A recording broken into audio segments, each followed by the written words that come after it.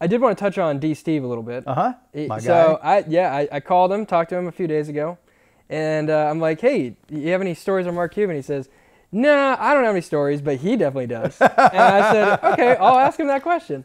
So do you have any D. Steve stories? Good DeShawn stories. Oh my God, I love D. Steve. So D. Steve, and he knows this.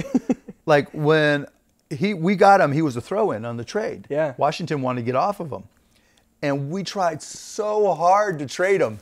Nobody wanted him. Nobody wanted D. Steve, and D. Steve is one of probably 3-4 players that I've seen come through the Mavericks, who, if he's just shooting around, cannot shoot to save his life. But you put him in a game, he is the ultimate gamer. And I'm watching him shoot, just shooting around. Yeah. I'm like, I could take this guy's money, you know? And he might not like that part, but No, you put him in a game.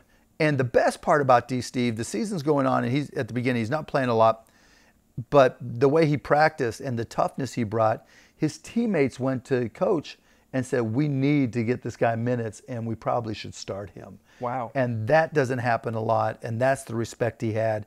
And that toughness played out throughout the season. And he ended up shooting like 40% from three. Yeah.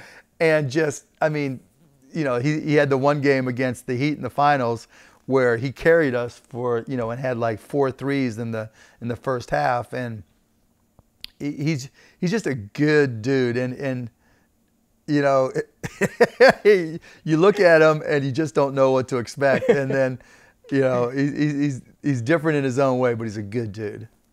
Yeah, he's one of a kind for sure. Yeah, he certainly is. Very... I just want to know, D. Steve, do you still have the ATM in your house? Oh boy, here we go. All right.